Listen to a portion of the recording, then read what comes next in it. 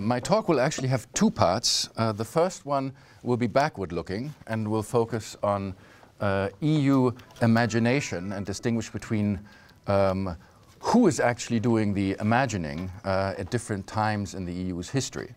And the second part will then do justice to the title, to some extent at least, and focus on the topic of looking forward, new imaginaries. So, if we talk about one important thing to keep in mind, that when we think about the history of the EU, and we ask, well, who's doing the imagining with regard to the EU and what it is in the period lasting up until the mid-80s? Then the answer is, this is a very limited kind of enterprise.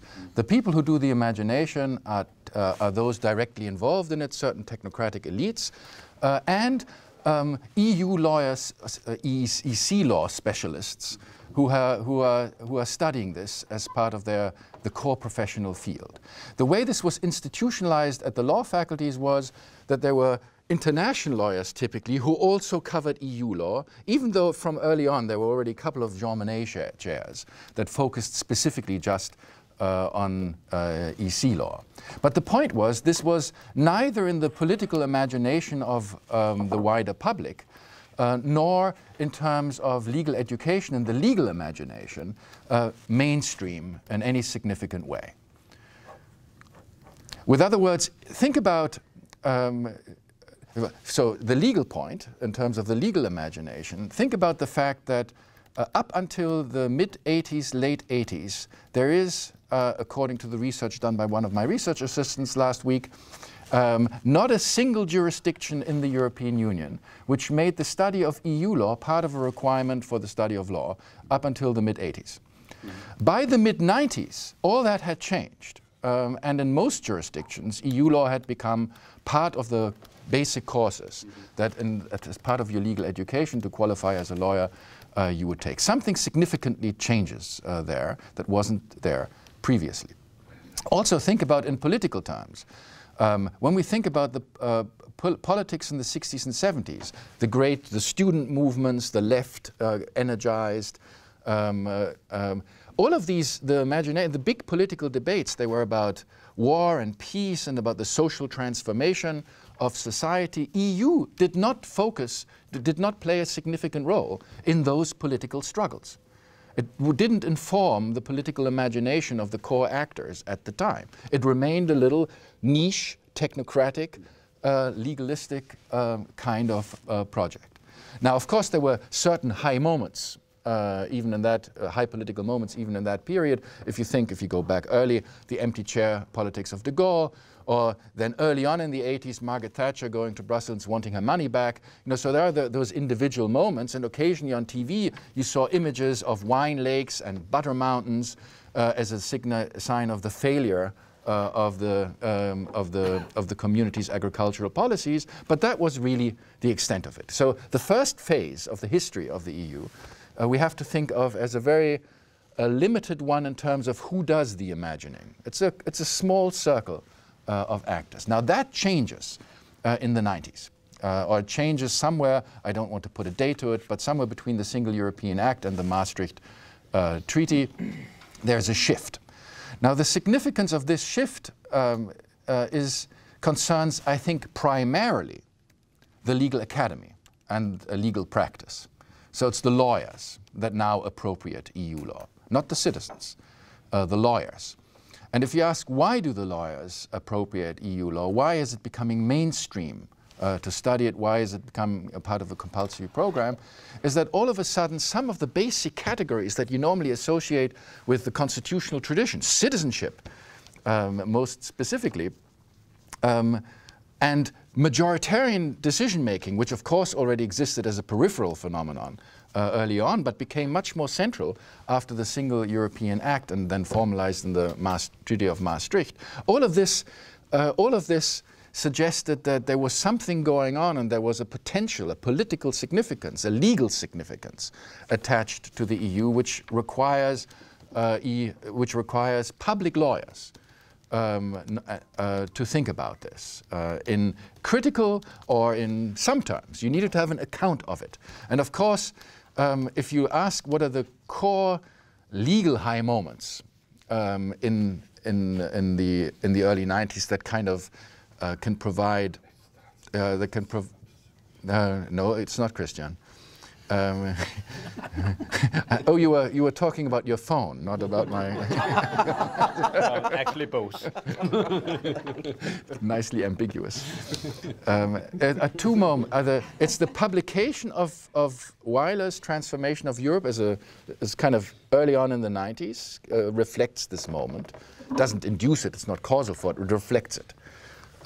As does the Maastricht decision in many ways. It reflects this new sensibility that all of a sudden, it's not that there weren't earlier judgments by the German Constitutional Court or other courts on EU law, but they were received by by those who were professionally engaged with EU law. They were not generally studied as a fundamental to constitutional law and the understanding of constitutionalism more generally. That shifted in the early 90s, and the Maastricht decision is an indication, reflects this new sensibility. And of course, the moment that happens, the moment we have a mainstreaming, if you like, of EU law as part of the general public law curriculum, as part of the general world of law, what we study and what is studied in constitutional law classes, what is focused on, is the conflict of authority between EU law and national law, and how to manage that doctrinally. And how to justify the different kind of solutions that have been found. So that becomes a core legal focal point of public attention and also of scholarship. And the whole language of constitutional pluralism ultimately that evolved was a language which focused on the structure, the doctrinal structure and the interaction of the European Court of Justice and national apex courts. And ultimately issues of conflicting authority claims and how to construct the relevant authority of these relevant actors. Okay, so that's kind of the story of the. This happens in the 90s where for the first time the EU is confronted with questions relating to its basic legitimacy. And what is clear from the get-go is that somehow its legitimacy has to be justified, if it is to be justified, in constitutionalist terms. Because we know what legitimate government looks like. By the 90s, there is a dominant understanding that constitutions, if they are to be legitimate, have to fit some version of a liberal democratic paradigm. There can be plenty of variations. There are variations of liberal democratic constitutionalism, but it has to qualify somehow as that type of an entity to be legitimate nationally. So that's the early 90s, and if we understand legitimate authority as somehow connected to a commitment and the adequate institutionalization of a commitment to human rights, democracy, and the rule of law, and the appropriate market structures that function adequately for such a society, then the question is how we make sense of the European Union in those terms. And that creates the basic structure for the debates, the basic tensions for the debates that would then ensue. Now comes the third part of the historical story. Because there is once again a shift in the question of who imagines the EU constitution. So it's a constitutional lawyers, public lawyers project to a large extent in the 90s. It's not just a technocratic set of experts. It becomes a wider group of administrative lawyers, constitutional lawyers, public lawyers, and of course private lawyers too, given the structure, given what EU law does. It becomes so those who do the imagining are mostly lawyers. Now that shifts again in the 21st century. And now there's some debate about where you would put the shift. One potential candidate is, if you ask Habermas, it would be the American invasion, the American war against Iraq. I think that's not right. That doesn't really focus on Europe and the EU in too meaningful a way, at least doesn't have that kind of resonance over time. I actually also don't think it was the failed constitutional moment, which really was never a constitutional moment because it wasn't about anything that warrants calling it a constitutional moment relating to the constitutional treaty and its ratification. That was a highly artificial and contrived moment, which when it failed just went on in the form of a Lisbon Treaty, which is exactly what you'd expect if there wasn't a constitutional moment to begin with. So that's not the moment, the relevant time either, I think. What it is ultimately the financial, the banking crisis, which then became a sovereign debt crisis. That's a moment, and the consequences connected to that. The transfers that were organized through the ESM, the treaty change that all of a sudden became possible, even though people said nothing, we can't do any treaty amendments, etc. It's impossible. Yes, it was. We did that. Article 136 was quickly done, quickly pushed through. Things are possible when they need to be.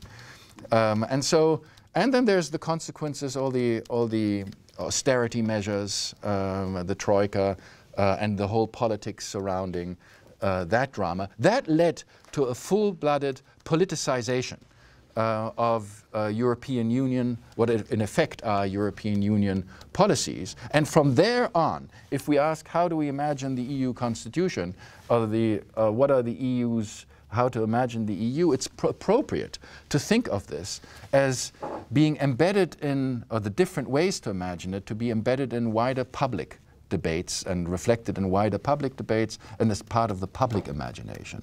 So it's now taken away from the lawyers and it's become the concern of a wider public sphere of citizens more generally.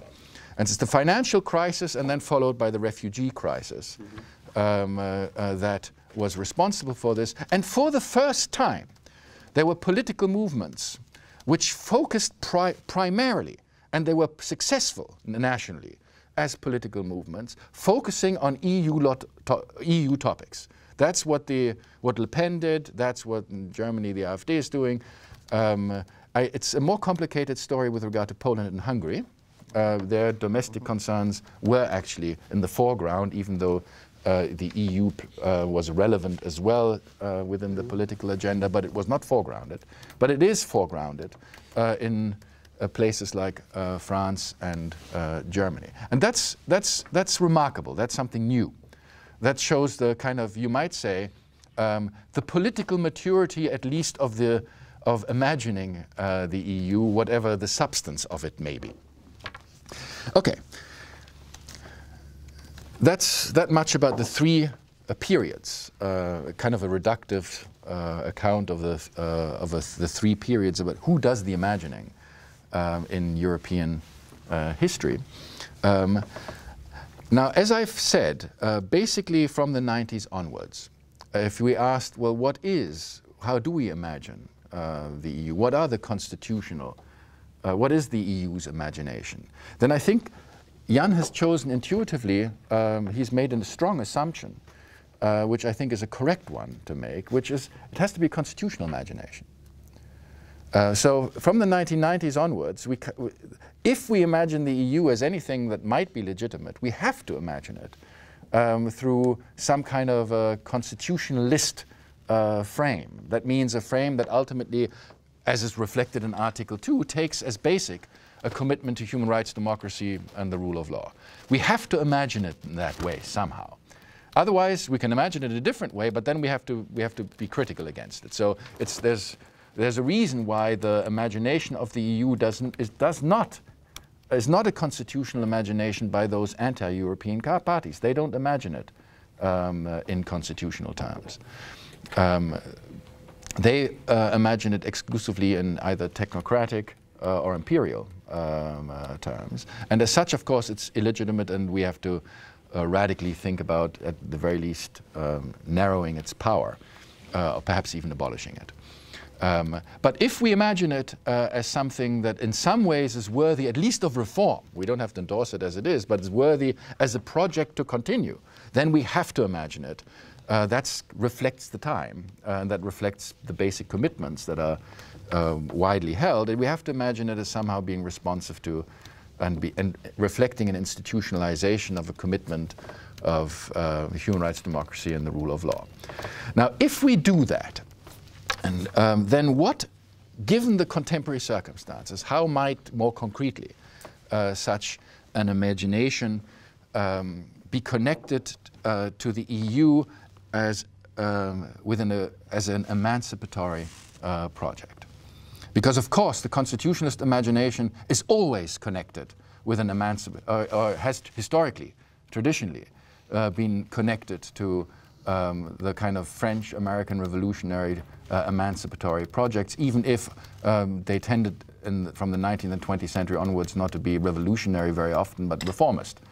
But an idea of progress, of emancipation, was always connected with the idea of constitutionalism, at least in the European context, in the 20th and early 21st century. Okay, so what are the core issues? And from a constitutionalist perspective, the present is, and the crises that we've gone through, has shown three, at least pathological, three core problems. Whatever the solutions to those problems might be, there is probably agreement on the identification of the problems. First, the problem connects to the structure of the European monetary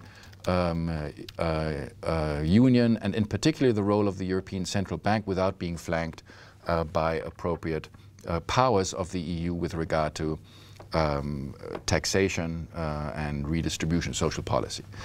And there are all kinds of debates that exist how one might how that tension might be resolved, and they range from giving up on the European monetary union in its present form, just renationalizing or dividing up the currency space, etc. on the one hand, to empowering the European Union to have to be able to raise taxes of its own and redistribute.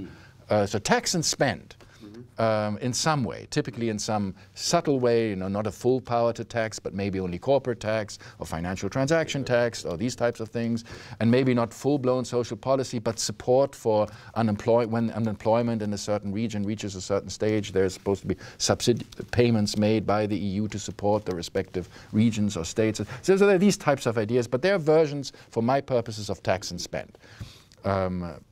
Secondly, the second kind of problem is connected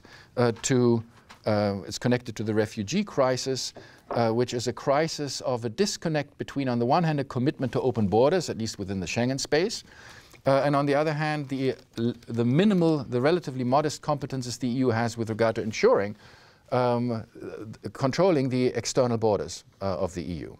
So the idea of mutual trust in that respect, reflected in Dublin and other kinds of agreements, has not shown to be functioning as it was hoped. And so the idea here too is, and this is the direction in which it's moving, is to strengthen the European border forces.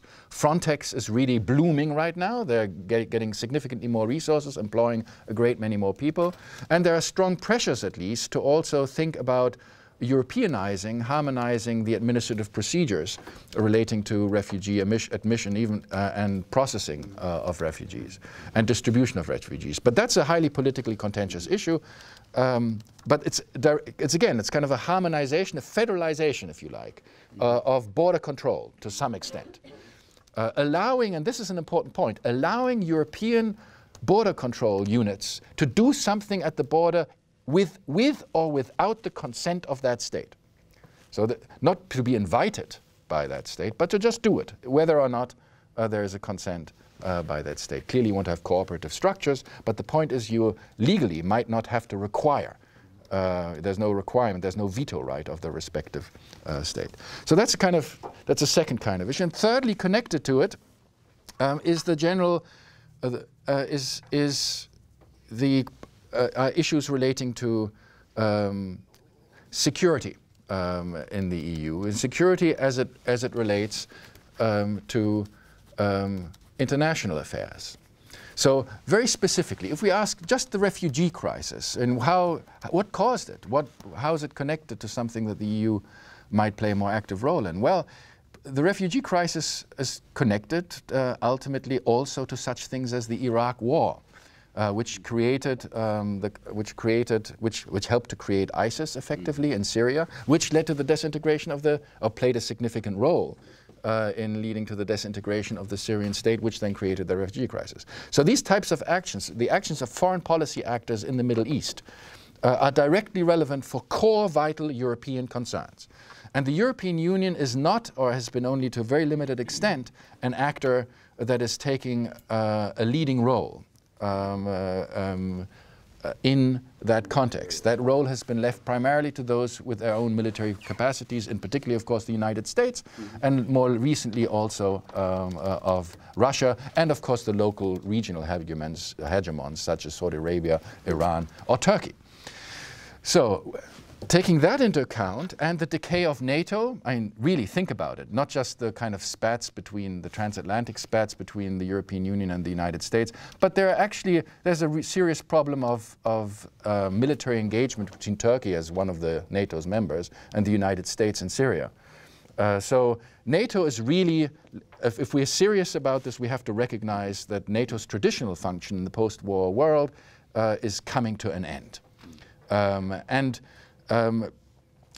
Given this constellation, given also the rise of the role of military actions with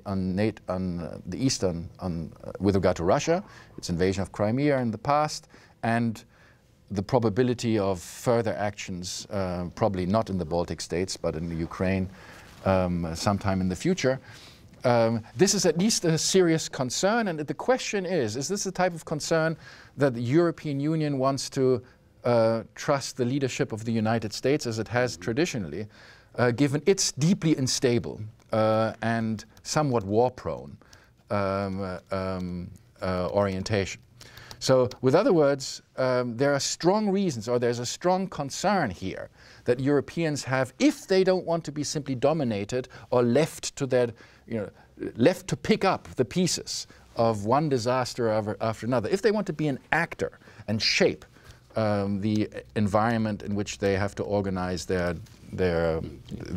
lives, then it seems as if there's a serious question here whether to create serious competencies on the level of the EU to be able to have the means to play that role. So that's the third and the last core constitutional issue. Notice how in the present, unlike the 2005 situation, there is a real, in terms of the policy tensions and the policy situations we are facing, there is the substantive political grounding for what could be called a constitutional moment. There are all kinds of other reasons to be skeptical of such a constitutional moment actually arising, and even if it arose, to take a productive direction. So in some sense, I have to conclude and end by saying, much in line with some of the talks that were given yesterday, that with regard to how do you get to a situation where we can imagine a serious debates about these issues and what to do in some kind of constitutional convention, etc., how would that be imaginable in the given political context? I shrug my shoulders and point to a wonderful Gary Larson cartoon, which depicted some nerdy professor in front of a chalkboard where there are lots of formulas and really sophisticated and complicated, and then he points to one point here and says, and here a miracle occurs. So this is a little bit the situation I think that we're in. So I have nothing to say about that. No. So there's something though that struck me when you were speaking, that it's of course always very neat with these periods, and it leads towards one that is perhaps of particular interest for this crowd. But I just do wonder whether the imaginations at the earlier stage was that limited. I know from brilliant work of Sina, for instance, about federalism, that, and I also know from other brilliant scholars, that of course you imagine in certain federalist terms to begin with, which was then reimagined certain supranationalist terms subsequently, also by interplay of experts and lawyers and so on. But just wonder whether you can't find a little bit more of a historical continuity in this way of slightly readdressing how you imagine it. Yeah. And it comes back to the current situation where you finally get your constitutional moment, whether it is also then not sort of the reoccurrence of some of those imaginaries, and I was thinking particularly about Sina's work about the federalism, because what you point to with the front text so on does lead us to think in those directions. You're not allowed to answer now, we'll take some more. You raise your hands again, we had so many. Okay, I think we'll then do down the road. Jan first. I think you have to be fairly brief here. Yes, it's just a very short question about the emancipatory ambition of European Union constitutionalism. Just can you say a little bit more about that? Mm-hmm. So how do you mean it? What kind of emancipation it is? My question is a follow-up on Michael's. I wonder in your classification of the actors doing the imagining, whether you kind of limited yourself to the actors whose vision became the hegemonic or dominant one. Okay. And what the implication of that is for your proposition of having a moment of deliberation or defining visions for now. Remark and a question.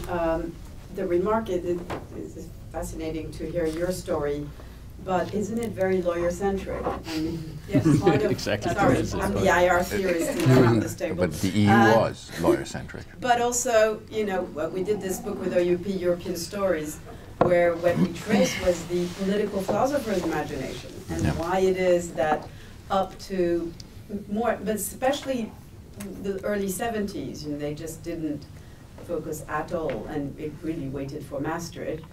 But there's a similar fascinating story there, and I really think we just need to intertwine. I mean, and it's just not, there's then political scientists and all the rest of it among scholars, and then there's other types of imagination. So I just want to say around this table, let's not be too lawyer-centric.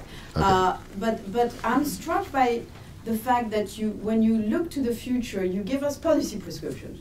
You know, which is fair enough. We can have a whole conversation about them.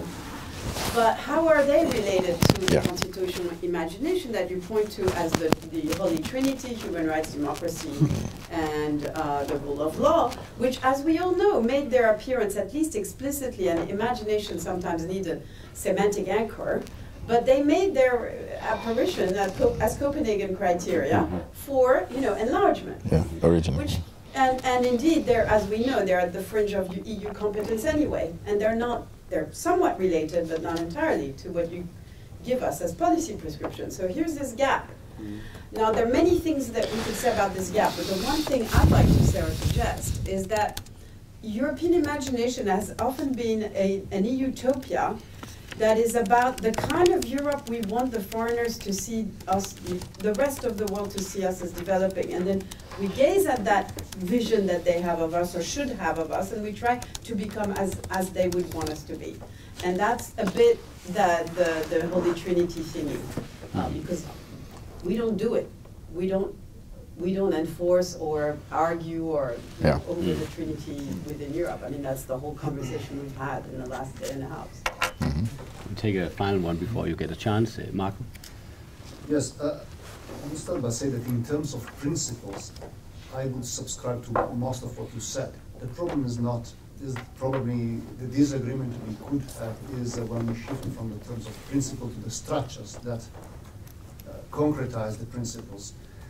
Because I would subscribe to an idea of a European Union based on the principles you were advocating for, but I think we should discuss how those principles then play out in shaping the competencies of the European Union. You were making a strong argument in favor of centralization in the end of your talk.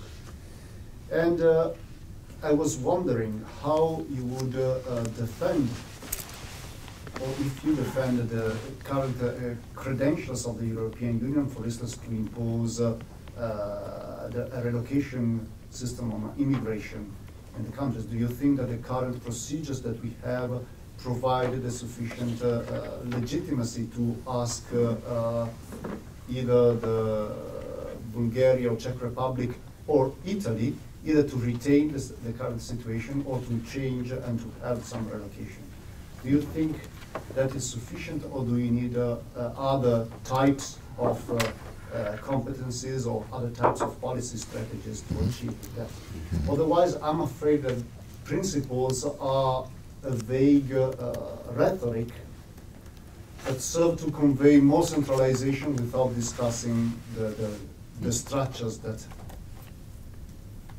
up until now have more corroded rather than reinforced the type of democracy we used to have at the national level. I think we'll give it over to you for some brief response to this. You can add to your bulk of actors, the economists. They also have an imagination about Europe. Yeah. So let's make that the first point. So you're absolutely right. In my presentation right now, when I described the 90s as the mainstreaming of the EU among lawyers, I should have made that more general and said it's the mainstreaming of the EU amongst various types of scholarly enterprises, academic practices, including political sciences, and including philosophers. So this is now but the point is, it's an academic pursuit. This is the academy that is beginning to take seriously and engage with and think about the EU. It's not yet the wider world of citizens. So I accept the lawyer-centric charge and expand on that, but limited to the academy primarily, and certain kind of interest groups and technocrats, etc. Now, Calypso. I think there is the gap, the EU foundation, human rights, democracy, rule of law, and then actually what it does, policy across a wide range of areas, typically not so much focused on the things that are claimed to be the foundation of EU law in Article 2. The core point, and this is why the genealogy of the Article 2 as the Copenhagen accession criteria makes this clear, is that this isn't about the EU as an organization. This is about how we should imagine legitimate authority in Europe. So it's about the states. It's about the transformation of how we understand law and legitimate law in Europe. It's not just about the institution. The institution just articulates kind of at the top, if you like, the nature of who we are and how we should think of law within the larger community. So the real work needs to be done on the level of the states. They need to be properly constituted liberal constitutional democracies. What it means for the European Union to meet those criteria is contested and is tough, and there are different. So that's where we need to struggle. That's where there's legitimate struggle. We don't know. We have a certain kind of we have arrangements as they are, but those arrangements. This is now the Jan's question. The arrangements that we have are arrangements that we can rightly criticize in the name of the foundational constitutional principles. So, with other words, we can say the European Central Bank, as it currently operates in conjunction with the way we allocate competencies with regard to fiscal and social policy, leads to a situation where there's a structural imbalance in the sense that certain groups are prioritized and certain economic actors are privileged to the detriment of others. This type of criticism is one that ultimately employs the sensibilities of a constitutionalist tradition, which is anti-domination, which ensures that there are structures that can be justified to all of us, bound and living within them as free and equals. So, with other words, even though we have a concrete institutionalized structure, some kind of a constitutional system, any concrete positive system is always from within the system itself criticizable in name of the more abstract principles that it claims to be grounded in. Now, that claim may often be hypocritical, but instead of, there is a positive tradition which is ridiculous in this regard, which misunderstands constitutionalism, which says, well, there are abstract principles, but as lex specialis we have this institution. No, not lex specialis, the other way around. There are founding principles, and we have to interpret and think about the more concrete institutional structures as concretizations of those principles. And if we can't, if there is no plausible link to be made, then we have to call them out as hypocritical and as requiring reform, either through judicial interpretation and sometimes just through political acts and to political reforms. So that's how the emancipatory works within constitutionalist thought. The foundational principles provide a critical foil to be used to assess more concrete institutionalized orders and practices. And it's in line with that, and now I come to Marco, it's in line with that the aspects I've highlighted, the structure of the banking of the monetary union and social and fiscal policy, the refugees issues, the border issues, and the foreign policy structures. They are all aspects of existing practices which can be criticized as undermining the idea of allowing for collective action, non-domination for European citizens. It's these points which point. There are failures there. We can critically analyze existing structures in all of these regards, and probably very plausibly come to the conclusion that existing structures fail us in that respect. Now, what exactly the remedy is, that is a genuine political question to be struggled over. I have my own views, and I pointed the direction of them. But that's not, I can't. All I can point to as a constitutionalist, say here's a pathology, here's a problem, and it needs some kind of fixing. But now we need the kind of political process, maybe a constitutional moment of sorts. So which is it a political question or is it a constitutional question? How we frame the competencies? So that's a false dichotomy. So of course constitutional questions are sometimes also political questions. So constitutional moments, we know, are political moments. That's, at least traditionally, we believe that. Now actually in contemporary constitution giving practices, courts even play a role there. So even there the allocation of competencies between different actors gets more complicated. But in principle, the fact that something that you have a constitutionalist critique, it can be a critique which in part can be articulatable before a court, hoping that the court will interpret a particular institutional arrangement or competencies or a right in a certain way. But it can also be a more fundamental critique, which is one that a court could not appropriately address. So it would be a critique where you invoke the principles and you point to the pathology and make the argument that the concrete institution does not meet our own commitments that we have constitutionalized, and yet a court could not provide a remedy. Okay. Thank you. How many more hands did I have? 2 more. So briefly, please, because we're running out of time for this first part. I go first? Okay. Brief. Mattias. Constitutional imagination, the internal link between imagining the European Union and the constitutional imagination. Couldn't we spell this out more clearly by saying the European Union is a liberal project? It's part of liberalism, and therefore constitutionalism has to be at its center. The European Union is not ideologically neutral. Which explains also why it's difficult and not, and you may have doubts, to characterize the European Union as a project of emancipation. If you stick to the old-fashioned idea that, well, liberalism emancipates you from traditional feudal constraints, yeah, and the old constraints that you had in the economy, like monopolies and so forth, yeah, makes everything more competitive, then it's a project of emancipation, but it's a project of emancipation for those who are agile and well-educated. It's not a project for those who understood emancipation in the way it has been understood since the turn of the 19th to the 20th century, namely as a project of decommodification of human life. It has not contributed to the decommodification of human life at all. From that perspective, from that angle, the European Union is definitely not a project of emancipation. Final point, and then I conclude. You've identified correctly and beautifully the challenges lying ahead for the European Union, and you've mentioned border controls, everything that has to do with economic governance and fiscal governance, security and external security.